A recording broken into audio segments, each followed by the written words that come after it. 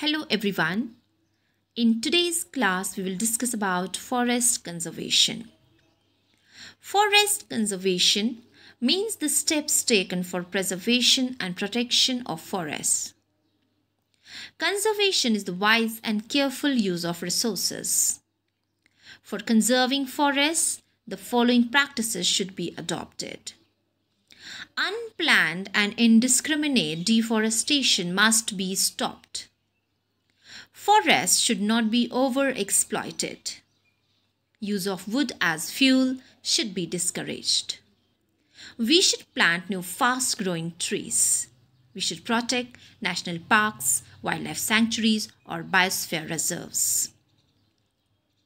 Forests are very important as these play a vital role in developing the life cycle of the animals and also maintaining the balance of the ecosystem. Preventing deforestation. Deforestation is the ruthless cutting down of trees. Deforestation means cutting or clearing of trees or forests of a large area for the facilitation of human activities. It is a serious environmental concern since it can result in loss of biodiversity. Deforestation is also a major contributor to global warming and climate change. We should try to stop deforestation. People should prevent this dangerous disaster by establishing organizations, educating and informing people, recycling the waste materials, and establishing some serious laws. Everyone should inform their families, their friends, their relatives, and the rest of the world about the consequences of deforestation.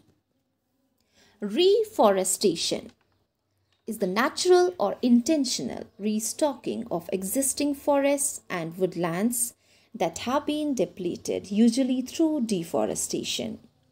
Reforestation can be used to undo and rectify the effects of deforestation. Reforestation is a very important procedure in order to save our planet. Many organizations are working towards the protection and restoration of forests by various methods such as imparting education to people regarding the importance of forests.